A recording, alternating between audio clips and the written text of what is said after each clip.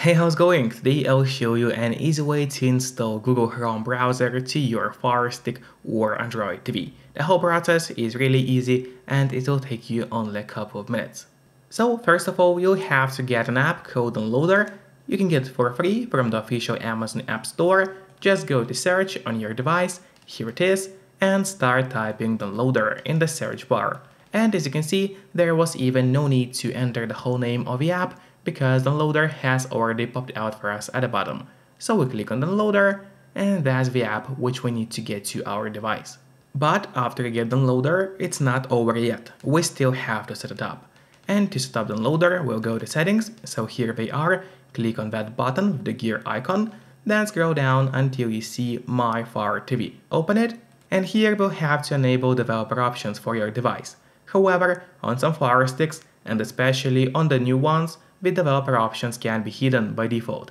So if that's the case, if you cannot find developer options anywhere, do not worry, it's really easy to make them appear. Just go to About, select Fire TV Stick, and now you have to click on the middle button on your remote for 7 times, and do it fast, so let's do it.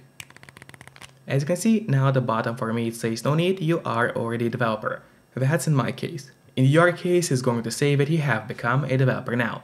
And if you go back a bit, you will finally see developer options, which have appeared right here. So we open them, make sure to enable ADB debugging, then we go to install unknown apps, and turn that option on for your loader. So what it does, it's going to allow us to install other applications from the internet and not necessarily only from official Amazon App Store. And that's exactly what we're going to do right now. So now let's go back to the list of apps on our device. Here it is, open it, and there's the Downloader application, which we already got to our Firestick. However, before actually using the Downloader, there's one more thing which I really recommend doing. It's of course connecting to a VPN. In my case, I mostly use NordVPN, because they're super fast, they got a great application for Fire Sticks, Android TVs, Chromecasts, phones, laptops, or pretty much any other device that you may have. And you can connect all of your devices at the same time with one account only, which is great news for us, the users. In the VPN app, you just connect to any server. Let's say I will connect to Denmark right now, and from the moment we connect, all our traffic is going to be totally encrypted. It means nobody can track you or snoop on you online. And that's extremely important if you wish to stay out of trouble. And if you don't have a VPN yet, but you'd like to try it out, I do have a great offer for you. If you use my link, which will be in a pinned comment below the video, you'll get 3 months of NordVPN totally for free, which is an amazing offer. And if you're watching this video on your TV or on your Fire Stick, then just get your phone or your computer, open web browser and type topvpnoffer.com. That's my website, which is going to send you to the best available offer for NordVPN. Or just scan the QR code, which you can see on the screen with the camera of your phone. It works the same way, it's also going to give you the best offer for NordVPN. And now let's use Downloader safely. So we open the Downloader application. On the left side menu, make sure to click on Home, that's important. And then here, such a search bar is going to appear. So we open it, and here we'll be entering a code. So the code is going to be 28907. So once again, your code is 28907, and then we press on Go. And now in a couple of seconds, a website is going to open for us.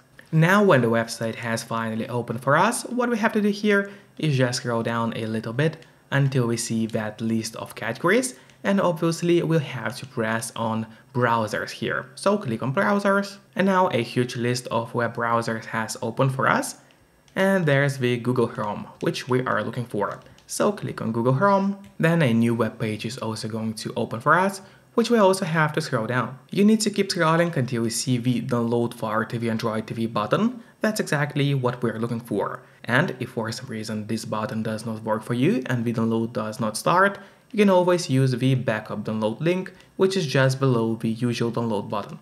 So now just click on download right here, and if any ad opens up for you here at this point, just click on close or on X, which should be here, of course depending on what kind of ad you see. So click on close, and now the download should start for us. It might take quite a bit if you have a slow internet connection. In my case, it's not a problem. There, just click on install, and the app will be installed to our Fire Stick in a couple of moments. And now do not press on open yet, instead click on done.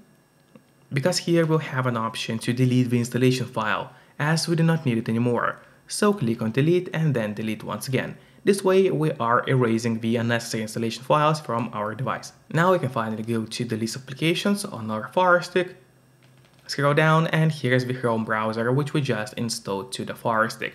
Now I would recommend you to click on the options button on your remote and then press on move to front.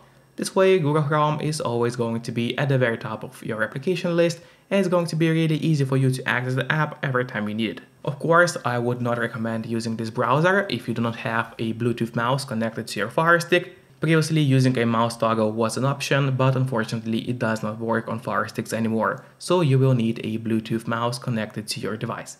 And that's it. Thank you for watching. See you next time. Bye bye.